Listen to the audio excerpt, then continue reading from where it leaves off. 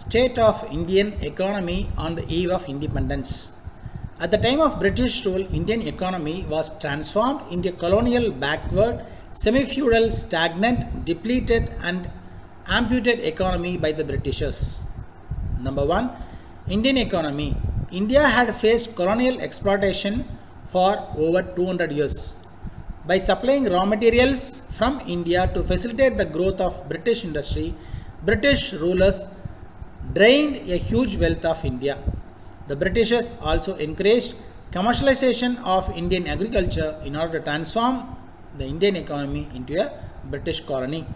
Besides, even at the time of independence, the British colonial policy had a deep impact on India. Number 2. Semi-Feudal Economy. By the end of the British rule, there were two aspects of the Indian economy. That is, the introduction of the feudal system and the introduction of the capitalist system. Introduction to feudal system or land settlement system initiated feudal regulations, that is, landlord-tenant relations. The landlords were cruel to the cultivators and used to charge high lagan rates to them. Also, the introduction of capitalist system increases modern industries, resulting in the creation of two classes, which were laborers and capitalists. Number 3. Stagnant economy. An economy that is growing at a very low rate is known as a stagnant economy. On the eve of independence, during the first half of the 20th century, India's growth of aggregate real output was less than 2% and its growth per capita output was only 0.5%. Number 4.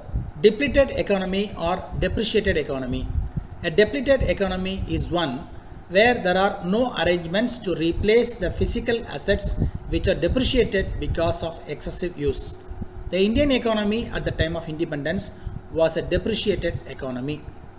Besides, at the time of the Second World War, the Indian industries had to work beyond their capacities in order to fulfill the increased demand for machinery, plants, etc. for the war.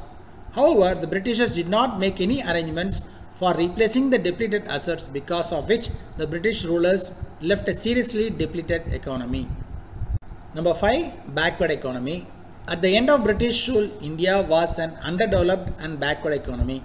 The main reasons behind the Indian economy's backwardness were low productivity level, low per capita income, mass illiteracy, traditional methods of agriculture, high birth rate and high death rate. Number 6. Amputated economy.